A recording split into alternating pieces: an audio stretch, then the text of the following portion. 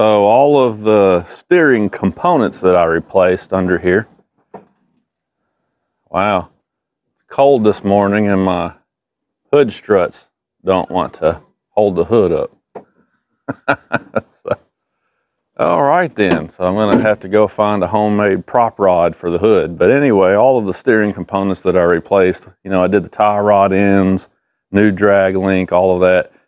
That did not cure the symptom that I was having, which is that popping, looseness. I don't even know how to describe it, like a clunk that I can feel in the steering wheel. That didn't go away. So this stuff did need to be replaced. I mean, that ball joint that goes into the pitman arm had noticeable movement. These joints were all worn out, or at least that one was definitely worn out. The other ones had a lot of miles on them. So I did need to go ahead and replace that stuff, but that was not the cause of that sensation that I'm getting in the steering wheel. So today we're going to go to plan B, and I've got a new intermediate shaft.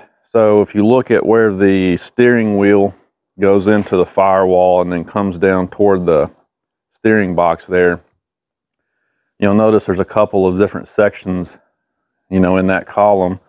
And that's called the intermediate shaft. This is the lower part of the shaft. I'm going to show you this close up in just a second.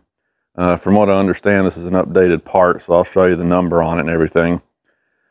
But this thing has U-joints on both ends, so it has to have free range of motion on both ends.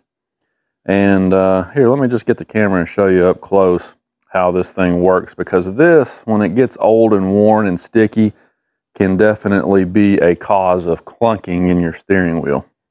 Okay, so you can see how this shaft, intermediate shaft here, this section, obviously, like I said, you've got U-joints on both ends of this thing, but also you'll notice that it can telescope. And the reason they build these to be able to telescope is because, the frames on these trucks are very rigid, but there is still some movement.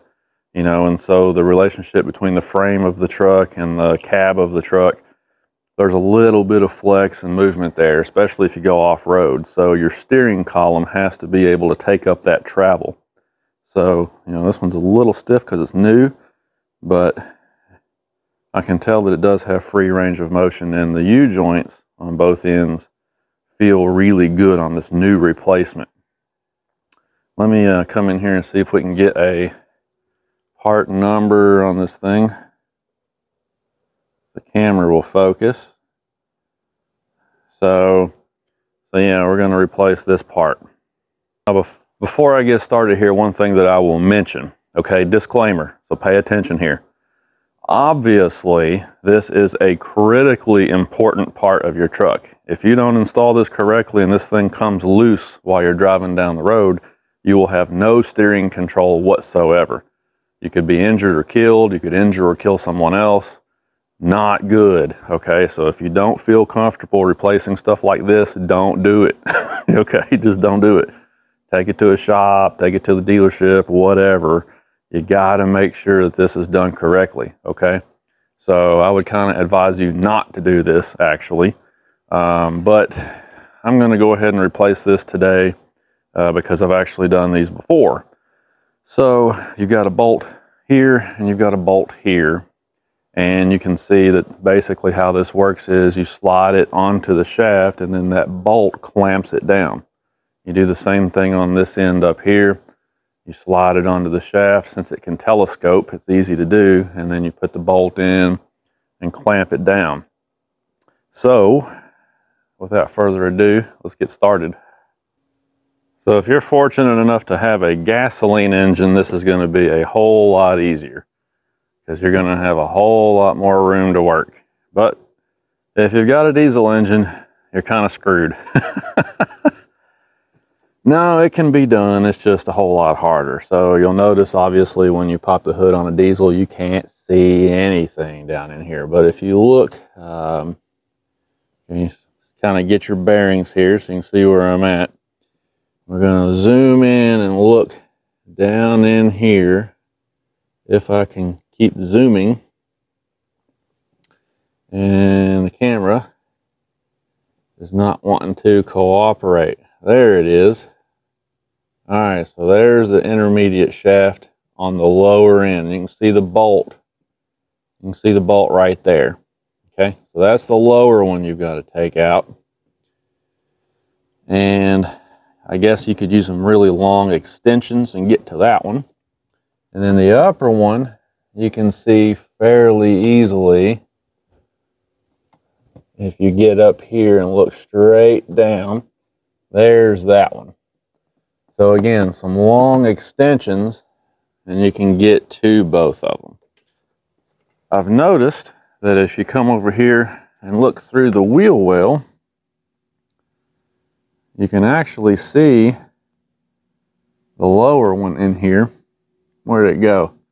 Well, it's hard to find with the camera, but when you get down here in person and look at your truck, you'll be able to find it pretty easily.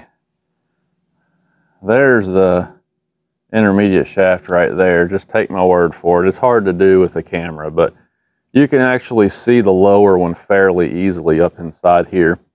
On some trucks, you may have to take some of your inner liner out. I'm assuming most of them are just like this, but if you've got a liner that covers more, you'll have to take the liner out. But anyway, I think that's what I'm going to do. I'm going to try and go through here to get to the lower one, and then just use some extensions to get the upper one. And we'll see how that goes. One more thing that I did before I get started here is I put a bungee cord on my steering wheel just to make sure that it doesn't go spinning all over the place when I have the shaft apart. Do you like my homemade prop rod? I guess I'll have to buy some new hood struts. I'll have to add that to my Rock Auto list this afternoon, because that's no good right there. Anyway, so I took the wheel off and looked up in there, and I was going to go through the wheel well to get to this lower one, but I think I'm going to call an audible here, because even though you can see it easier over there, unless you take that whole liner out and move those brake lines, you don't really have a lot of room to get in there and work with your hands. So I'm actually going to attempt to go down through here and get this one the same way that I got the upper one. And it looks like, gosh, I've got all these extensions. Looks like I'm going to need even more.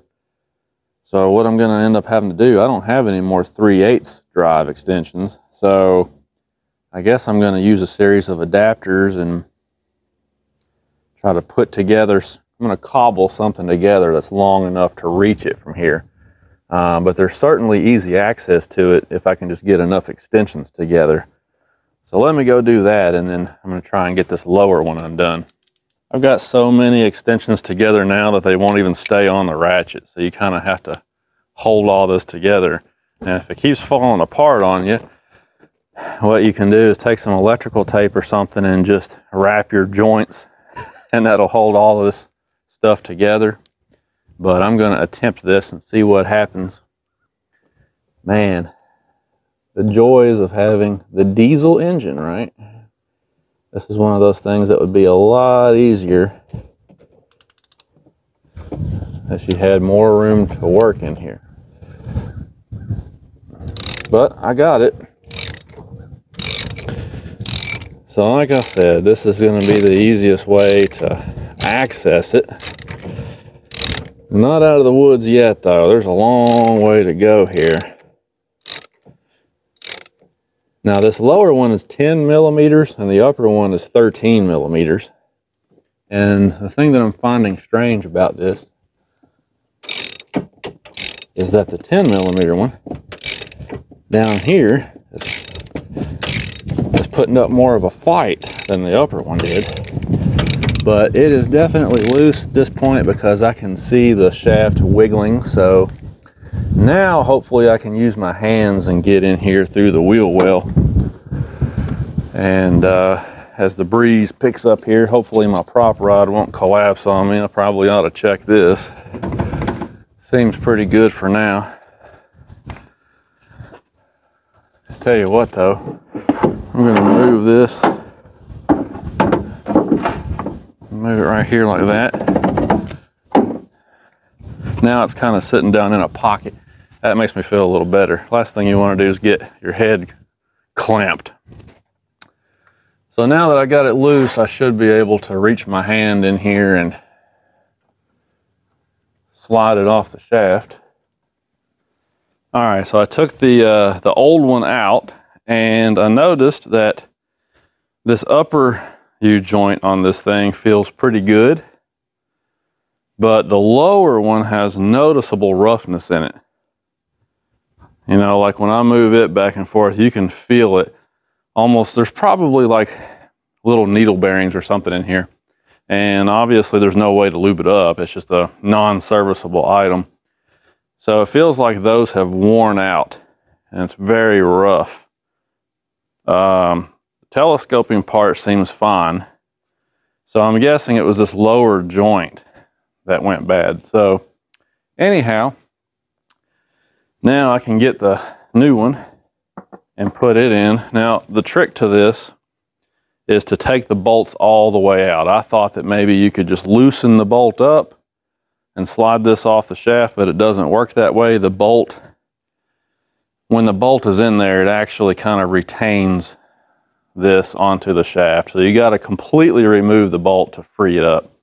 Once I did that, it was pretty easy. So get in here now and slide this thing on here. I actually found that I can go through the wheel well to remove the old one. I can go through there and slide this new one on, and I can even get the bolts started by hand through the wheel well. But then we're going to go through the roof up here, or excuse me, under the hood to tighten them up. So that's basically how this is going to work. Once you get that all figured out, it's not too bad of a job. All right, headed down the road. Gonna give it a little bit of a road test here. Obviously, we're leaving out on a gravel road, so this thing is pretty rough, and it'll tell me real quick if this thing is cured or not. And I will say already that it feels better already.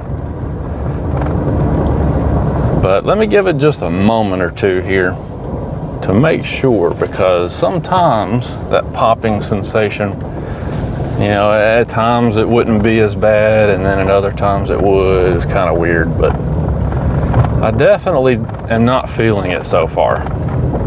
You know, I mean, if you, I've had some guys say that they feel it in the accelerator pedal.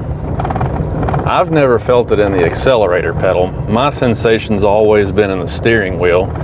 Like I said, it's hard to describe, but it's just kind of like a clunk or a looseness, or it just doesn't feel tight, you know. It's kind of hard to describe, and it would just happen from time to time.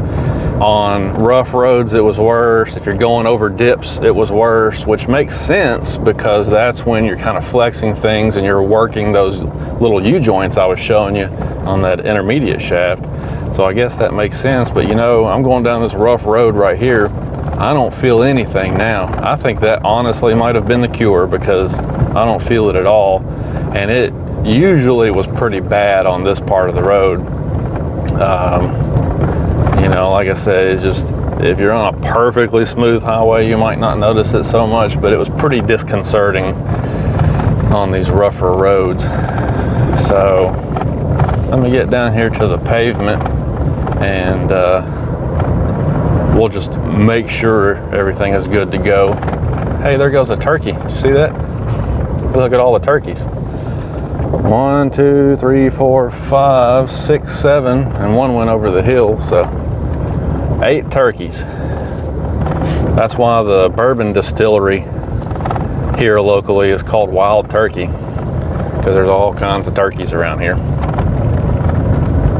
Okay, here we go down the paved part of the road, and it's kind of bumpy too. But man, I'll tell you, I am really not feeling that sensation at all. That's awesome. So I think that definitely cured it. Right here, it's kind of off camber and rough. Oh yeah, it's as tight as a banjo string now. I don't feel anything through the steering wheel now. It's perfect. Awesome. So I think I ordered that part from Tasca Parts online. I think it was somewhere in the ballpark of $125, maybe a little more. So, You know, I did it myself in less than 30 minutes. Definitely something like I said earlier in the video, if you're not comfortable doing it, don't do it, because it's definitely not something you want to screw around with. Your steering is critically important. But if you're mechanically inclined and you want to take on the risk, I mean, you can do it at home in less than a half hour and save yourself gobs of money, because there's no telling what the dealership would charge to do something like that. But anyway, you got the part number from the video and a little bit of a how-to. So if you've got that clunk, that looseness in your F-250 or F-350 steering wheel, that's what you need apparently, is that lower section of the intermediate steering shaft. It seems to be the cure. So awesome. Seems like there was another point I was going to make, but I've kind of forgotten it. So it's pretty straightforward, not a whole lot more to say about it. I'm just glad that that's cured. I mean, it's completely tight now and feels great. Hard to believe that that little bitty joint down there, the roughness in that little bitty joint made all that, you know, stuff happen in the steering wheel, but I guess it did. So all right, another fix done, so we can head on down the road. We'll talk to you guys later.